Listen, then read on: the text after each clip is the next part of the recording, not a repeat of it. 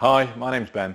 In this video I'm going to be showing you how to use Roman numerals. Now it's worth pointing out here that if this is your first time at teaching Roman numerals to year 3, I would start at the basics and look at the numbers and the numerals 1 through 12 so they can see really clearly what each one of those Roman numerals represents in Hindu Arabic numbers. And you could play that with a matching game, and it's what you can see sometimes on a clock as well.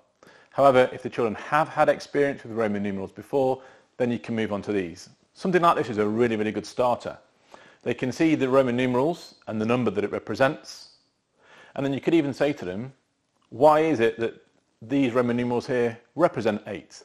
And there's a lovely link there with history and Henry VIII. But children can see and they can articulate why these numerals here represent those numbers. That's a really, really good opportunity for them to talk about their maths. Okay, this is a resource that I would have in their books, and I would have this printed out maybe on your working wall or in their book so they've got it to hand. And the way that Roman numerals work is that they're quite literal and they follow on from each other. So here the Roman numeral I represents 1. So here you have 1, 1, 1, or I, which is 1, add 1, which equals 3. This one here you have the X, add the V, add the I, which is the 10, add 5, add 1, which is 17. And in here you have the X, V, which is the 10, add 5, which is 25.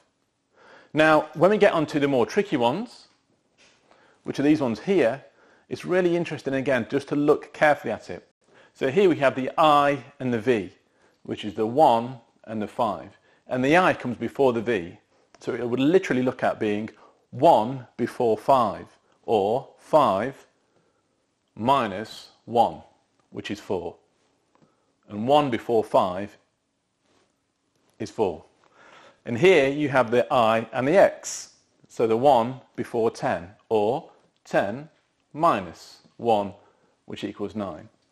It's worth pointing out that xi would be 11 because it is 1 after 10.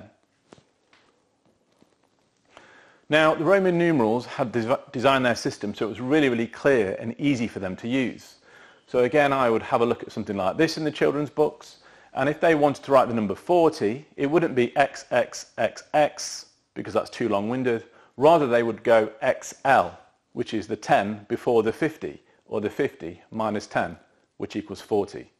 Similarly here with CM, which means 100 before 1,000, which is 900, or 1,000 minus 100. It's worth also pointing out that the C in Latin is the century, and the M will be the millennia, or the millennium. And it's those little facts that you can teach the children to really help them. And finally, this is a great mnemonic that I would also have on my working wall or in their books. Hopefully the children would have a good grasp here of the 10 and the 5 and the 1. But the medical part in medical Xavier would be give them that good understanding of the order. So 1,000, 500, 150. And again, little mnemonics like that can really assist the children and help their understanding. And that you can go from the introduction of Roman numerals to looking at quite hard concepts like that.